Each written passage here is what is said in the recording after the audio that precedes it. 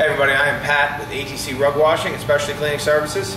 Today we are going to go over the proper way to deep vacuum your rug at home. So the way we're going to do this today is we have two wool rugs on the floor here. They're a little bit smaller just to kind of demonstrate our purposes.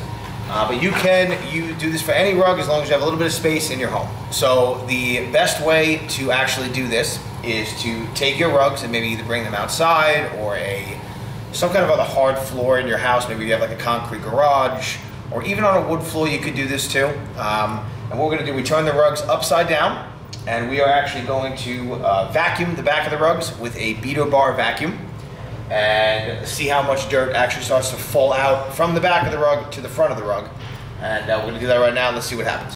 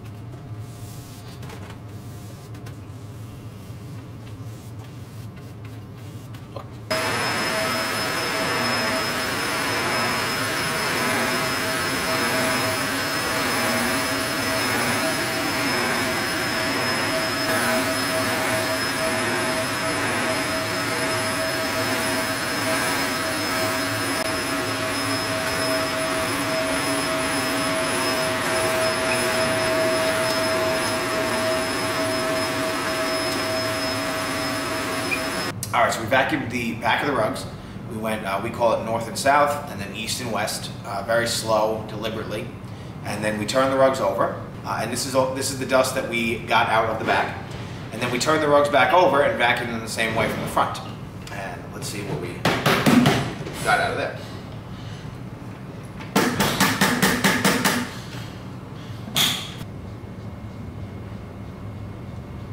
You may have noticed that some of the dust is a little bit blue. And what that actually is, this rug is a little bit older, and as wool rugs age and you walk on them and the dust and debris collect in them and you keep walking on them, that dust and debris actually starts to break down the fiber a bit.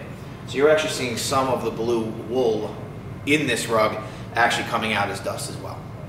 And what you would do if you're trying to deep clean your rugs is you would just kind of repeat this same process until there's a very minimal amount of dust left.